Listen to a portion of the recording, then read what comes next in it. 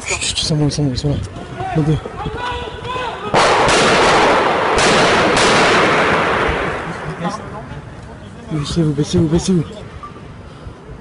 Baissez-vous.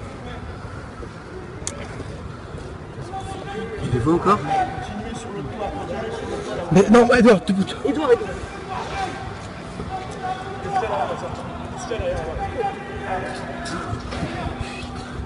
Fais gaffe. Bougez pas. Il y a un trou. Ouais.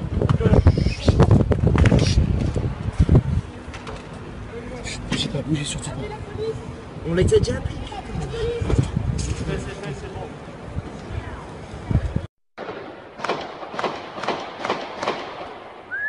C'est une arme automatique. Oh, j'ai dit. Couchez-vous!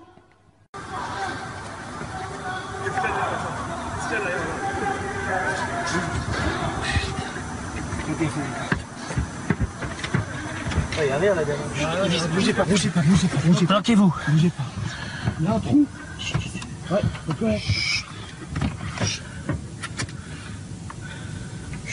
Bougez surtout pas.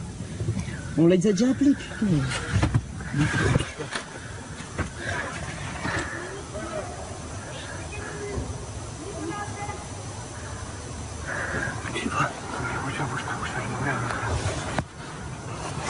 Il prend la voiture, ils s'en vont.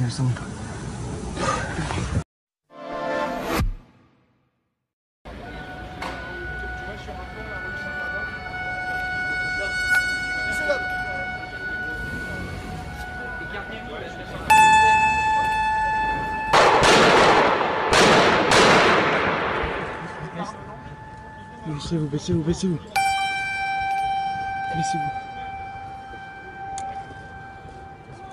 Tu les vois encore? Mais non, Edouard, debout.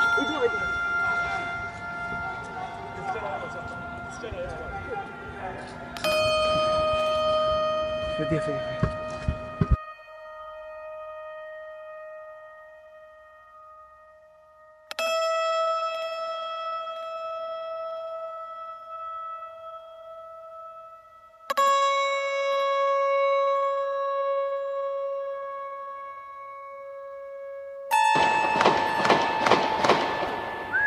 C'est une arme automatique. Oh, j'ai dit. Couchez-vous!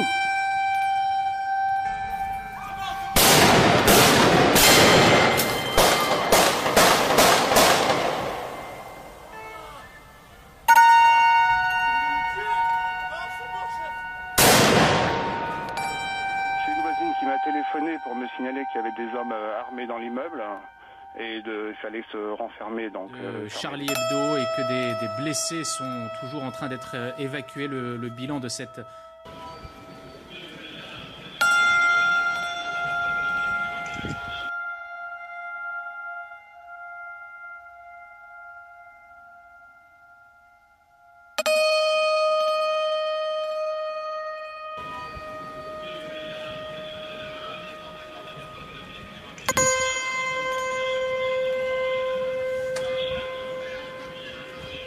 menacés et qui étaient At these times, we must come protégés. together Dans ces moments-là, il faut faire and show également we are a united country. montrer que nous sommes.